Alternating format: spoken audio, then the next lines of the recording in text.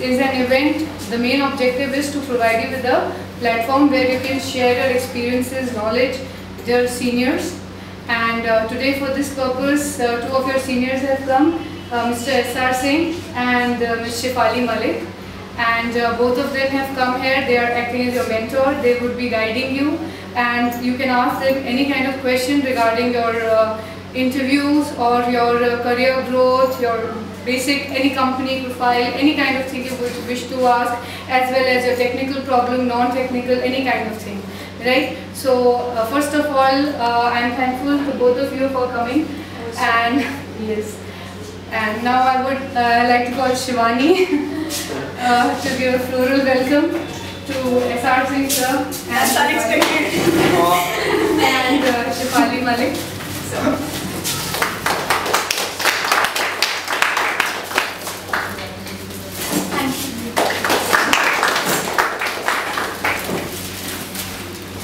So before we start, I would like to give a brief introduction of S.R Singh sir and Shefali. S.R Singh sir is currently serving with Indian Air Force. He has over 14 years of technical experience in the aircraft maintenance engineering in Indian Air Force and about 5 years of working experience in IT department, again in Indian Air Force, emphasizing system administration. Sir is currently working as Senior Linux Administrator, in which his role includes managing more than 10 servers and more than 700 clients. In his, apart from his mechanical degree, that is in BTech, he has done MCA and various Red Hat certifications like RHC, RHCSS, RHCEA. Positive attitude towards work, excellent problem solving skills and strong communication skills are his plus point. Thank you so much sir for coming.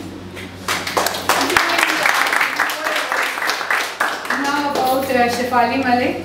Shefali Malik has proven competencies in systems on Unix and database platforms for over 5.5 years. She has been a part of pilot batch for various reputed companies she has worked with, including Navisite, HCL Technologies, Patni Computers. Currently, she is working in Birla Soft as Senior System Engineer.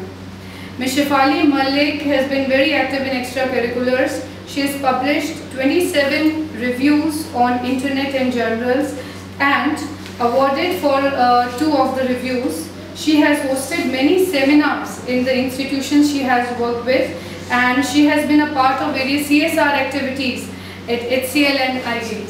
So again,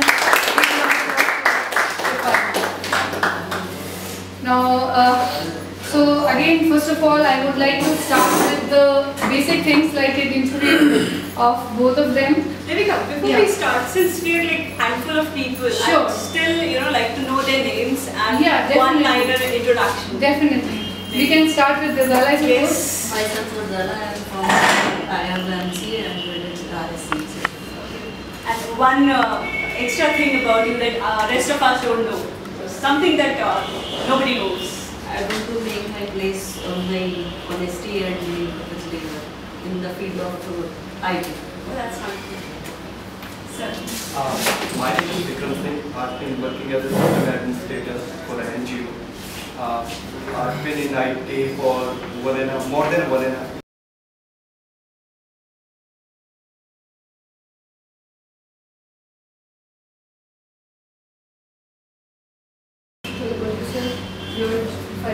I have a lot to say, so I'll take little extra. Firstly, a heartfelt thank you to Alok sir.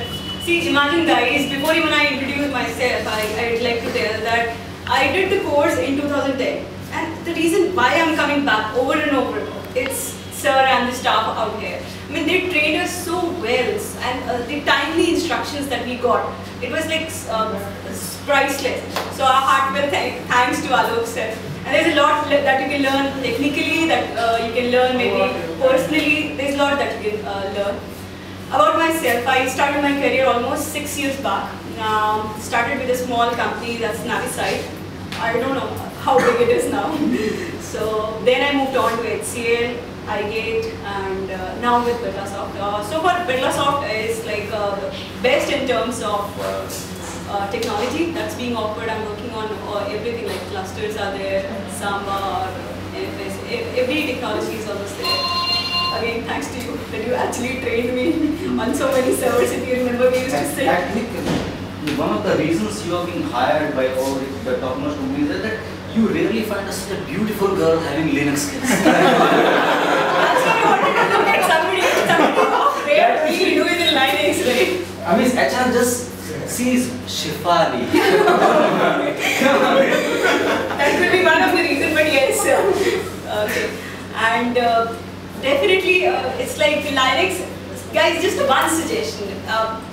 Anybody can take that if there is slight skill set gap, but not will set gap. You know, if you have that minus in your will, if you just cannot connect to the technology, I doubt if you would stay that long, like 5, 6 years or 10 years. Look at Alok sir, in fact, he has been in Linux, I don't know since when, since eternity.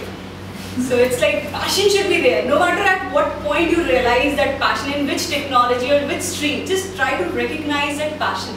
So that's the only bottom line I would like to convey. So that's all from my side. Okay. And in short, about your experience with Networknuts? Networknuts has given me, I mean, they have shown me the way where means I should lead towards, and the confidence I have got from Alok sir.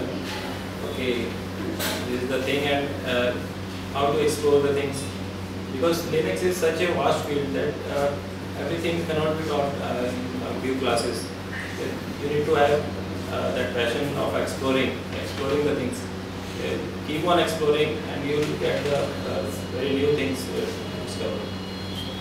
So, and one more thing I would tell that keep watching the videos prepared by Alok sir.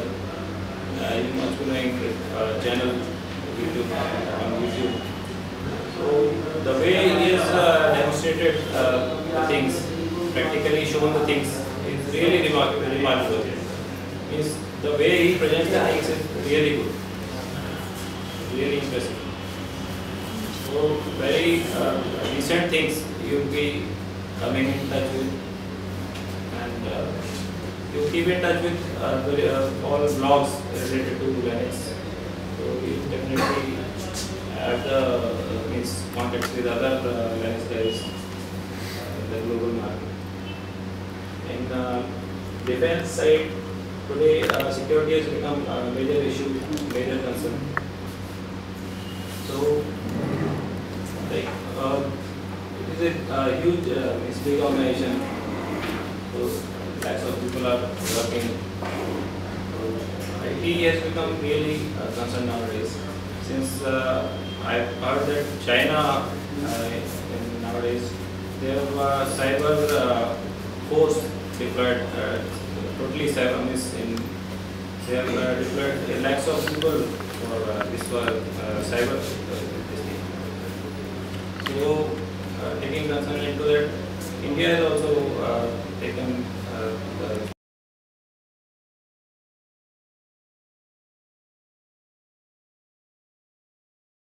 Like Devika got the feedback is that they are not able to clear the initial rounds of the communication skills. They are not able to clear the soft skills. So what kind of advice you would like to give?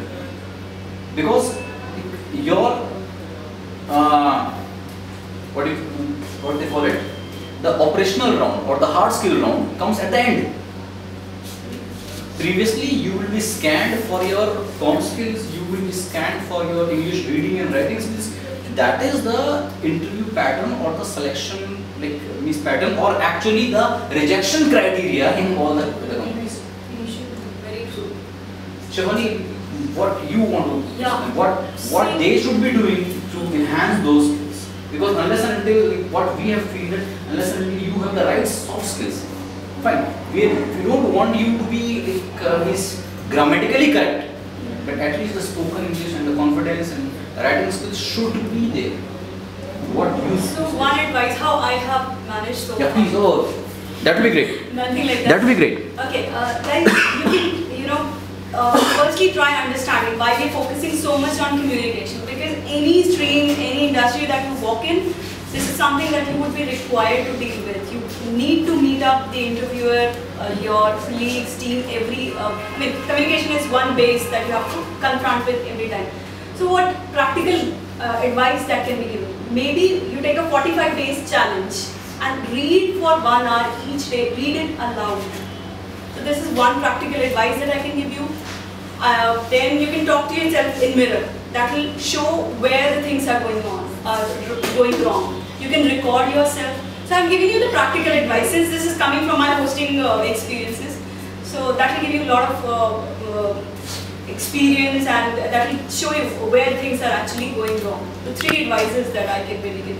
And if you follow it, this pattern for around 6 months, trust me, record yourself today, and after 6 months, you'll be a different person altogether. So these are advices from my side. Mubin, would you like to share this thing that you have given so many interviews these days? So in all of them, I was rejected because of technical skill. Might be they need some experienced guy. Right. That's true, but no, the rounds which you need to qualify. If you would like to share with your friends. That was for call center, BPO. Yeah. So they found it IBM, like you have given yesterday. Yes. Even I don't know what I have said. See, every interview, take it as a learning. I mean, I get rejected and accepted many a places. Yes. So none of the rejection should be a rejection for yourself. Make a list of all the questions that were asked and make sure that you know the answer of each. And by the end of 5-6 interviews, I'm more than sure you'll be able to crack any interview. That is like quick advice that I can give. Singh sir, you want to say something regarding the soft skills or how they can proceed? The first criteria I would say that you should certification really matters It does. because at the most you can have all you have all the knowledge and you are not able to you are not getting calls because you don't have the certification with you. Many of the clients have that requirement. One should be RHC. They don't accept people in their project.